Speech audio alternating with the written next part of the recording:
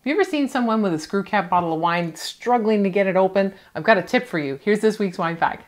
So there's a trick to the way that these bottles are designed. If you try to turn it from just the cap, you're gonna have a really hard time. But this portion right here, the collar, is actually part of the cap system, and it's designed to give you the leverage that you need to open the bottle. I'll show you. So wrap your entire hand around the collar like this, and then twist. Much easier. Give it a try. Let me know in the comments if it works for you.